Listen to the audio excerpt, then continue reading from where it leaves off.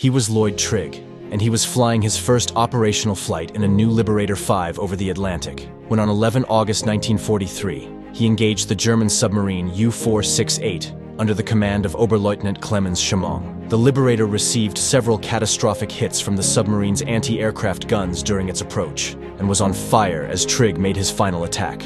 After dropping its depth charges, Trigg's Liberator crashed 300 yards behind the U-boat, killing Trigg and his crew. The U-boat sank soon after the attack, but a small group of survivors were spotted by an RAF aircraft adrift in the dinghy of the crashed Liberator. The surviving U-boat crew, including its commander, were rescued by a Royal Navy vessel the next day and reported the action and recommended the pilot be recognized for his bravery.